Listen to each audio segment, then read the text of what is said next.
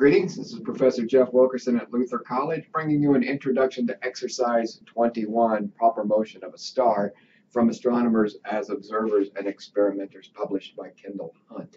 So this is looking at the proper motion of Barnard's star, the star that shows the greatest proper motion across the sky, and you'll note that it's a pretty small proper motion.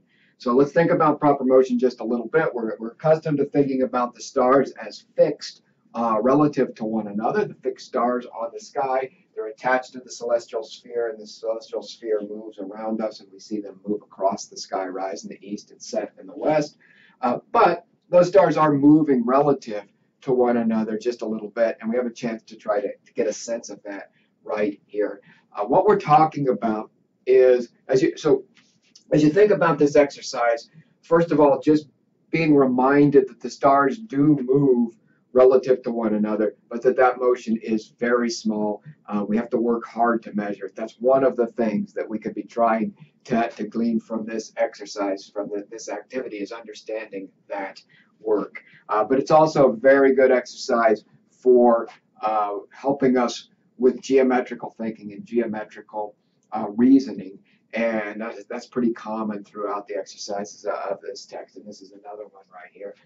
Figure 21.2 is a really good figure for helping us think about what's going on right there, where you see that if you have a star moving at some rate in arc seconds per year or milliarc seconds per year, or whatever you want to measure that in, typically it would be milliarc seconds per year, that to have the same angle, suppose this is an observation over a fixed time, to have the same angle, a star that's much further away has to be moving much more quickly.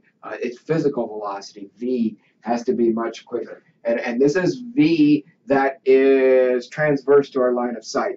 Radial velocity we'd have to get from Doppler shifts. And so we have plenty of exercises in the book that help us think about the Doppler shift and how we would measure radial velocity, what we would do with that radial velocity. So this is designed to help us think about this tangential velocity across here.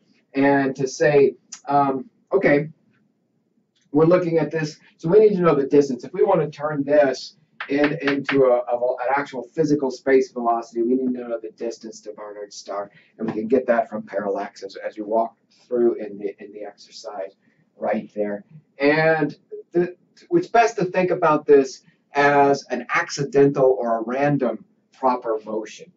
True proper motion is really what we would think of that as, where these stars are just kind of, because of accidents of the way they were born or the way they were kicked out of a system or whatever, they happen to be moving, local gravitational effects, they happen to be moving relative to the solar system. This is as opposed to sort of a global proper motion across the sky, to say, if this is the galaxy, a top view of the galaxy, and we're here, when we look in this direction, these stars are moving more quickly than we are. And if we look out this direction, these stars are moving more slowly than we are, at least in angular speed. With dark matter, the actual physical speed is actually pretty constant across here. So the motion through space, the velocity, the spatial velocity, is pretty constant, but it's got a bigger circle, a bigger circumference to move around out here. So the angular speed is lower out here. And remember, proper motion is an angular speed that we're measuring in milliarc seconds per year, or microarc seconds per year, or whatever that happens to be.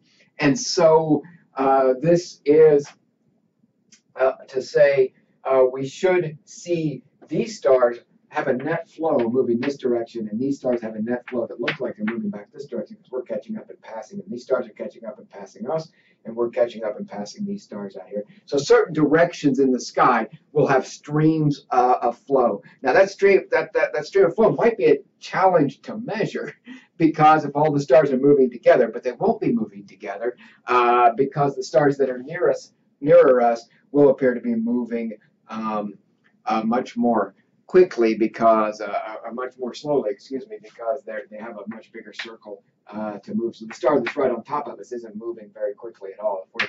we're moving together through space. This is all due to orbital motion around the center of the galaxy. That's not what we're talking about in this exercise. We're talking about stuff, in addition to that, stuff that's random, stuff that's moving due to local effects. And so this is what you want to go in. You want to try to measure that motion for Barnard's star and turn it into a physical space velocity for the star, and to think your way through what we can do with that, and to think about the geometries that are involved. So there's a lot of good geometrical thinking that you can do with this exercise, and it's a good one to do. So that's all I got in terms of the introduction for this exercise for you.